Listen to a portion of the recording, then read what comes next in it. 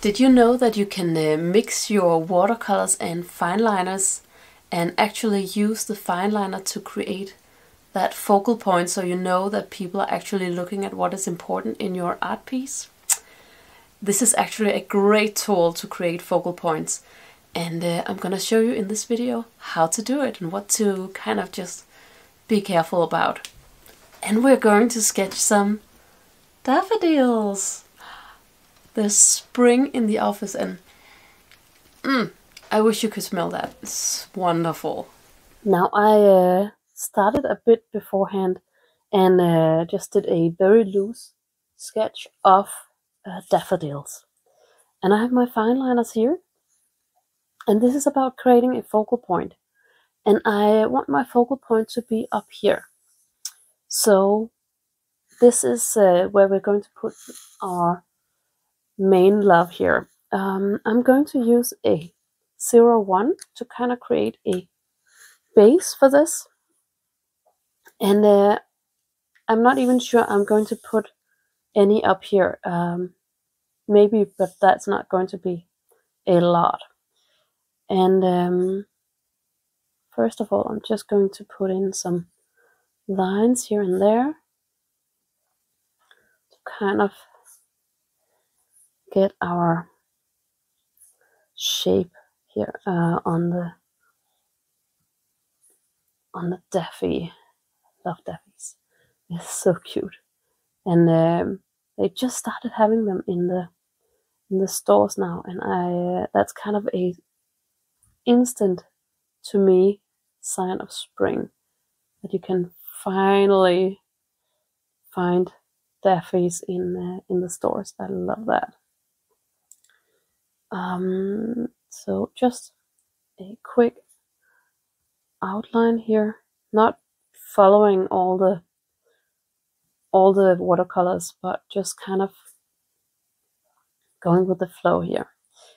Then I want to add a little bit of detail lines to the stem here, and you can see how by adding the line to this, it actually makes it stand out quite a bit from the rest down here.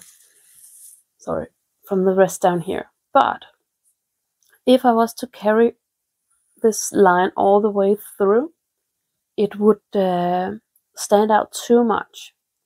So it's not the stem that is going to stand out, it is the flower head, of course. And that is why I haven't taken the line all the way through. So it kind of melts into this mix of branches and grasses and stuff. So going up again, we want our focal point to be up here. So now we kind of separated the flower head from this area, and also we have created a focal point already, which is this flower instead of this flower, because we have this fine liner added to this one.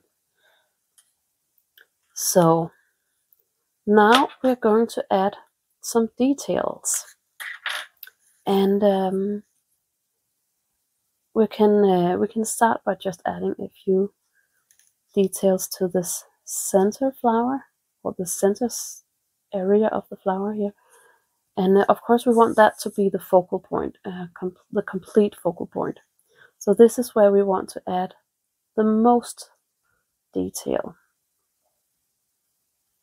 So here we can kind of go crazy, just adding details, and we are going to do some shadowing in here as well, so we can make that really pop. I'm not going to add more. Even if it is the focal point, you don't want to overdo it. And then of course I want some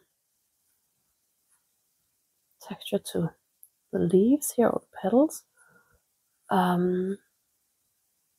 Keeping it a little bit more detailed in here than out here, which makes, again, the viewer guided into the flower, and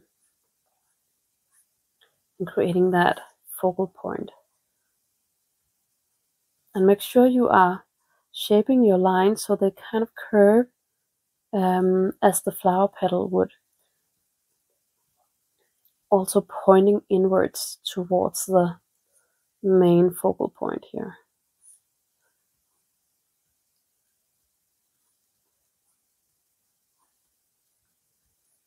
So we have some details here, and we don't want this to stand out completely. We want it to be the focal point, but right now there's a lot of detail here, a little bit less detail here, but none at all here. And I do want a little bit of detail to this as well. So I'm just adding a little bit of lines to part of the stem here. And it doesn't have to be much, but just a little bit will help it to connect with this. So try to see if you can create some transitions between nothing at all and a lot. So you kind of guide the viewer into your sketch. Now we use the 01 for the outlines, the 005 for the details, and now we can use the 02 to strengthen and again create even more focus, because now we are creating, okay, wait, I have to take another 02. This one is, my kids broke this one. Here you go. So now I'm going to add some darker lines, and this again will create some more depth and some more focus. You can use quite a lot of different tools to create focus. Contrast and values are one of them. So just by adding different detail levels and adding this contrast will really help guide the viewer into this piece. And of course you could add more detail in here if you wanted with watercolor, because you don't have to kind of rely all the way on just the on just the fine line. Of course you can definitely go with details in the watercolor as well. Just adding a bit more of the 01 here, and just to create that edge here. I'm not even sure it needed that, but now it has it. And again, now we want to think about that transition again, because now we have all the darkness in here, and you can see how that really made this area pop compared to the rest.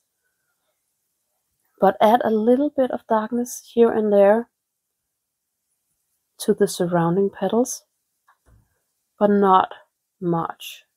You could, I think I would just add it here in the front, maybe just a little bit down there, but that is it. So we are being super tactical about how to place our different the different sizes of fine liners to create this focal point. And you can see how we are now we now have this very clear focal point here, and it's kind of separating this area from the rest. So we have a very clear, I'm just going to do that so you can see the rest here. We have a very clear separation between this flower and also the stem, and which is kind of melting into this area and separating it from the rest. And I'm not saying that you have to completely separate one flower from the rest, but you could also add just a little bit of fine liner to this, or keep, if you have more than two, you can choose the area that you want people to look, and then keep some completely without fine liner, but then have some areas with just a little bit, kind of just the 01 or the 01 and the 005, something like that. But make sure you choose where you want people to look, and it'll be a lot easier to the viewer if you do that. So that was a clear focal point in fineliner. I hope that was some inspiration as to how to use your fineliner to create a focal point. And of course you can use either watercolor or fineliner or a mix. That is all up to you and your own personal style. But if you're curious about using mixing these two mediums together, I actually have a freebie. It's called What Comes First? Line or Wash? It's one of the most common questions I get, and it actually depends a lot on the subject in front of you. So you can check that out. I'm going to put a link below, and here I'm just going to share the pros and cons on using line or wash first, and of course how I approach it with different flowers. So you are more than welcome to check that out. And just have a wonderful day. Subscribe, and like. And if you have questions, then just ask them here below and I'll get back to you. Hello and goodbye. You can say that. Okay, I'm just going to say goodbye. Bye bye. Have a great day.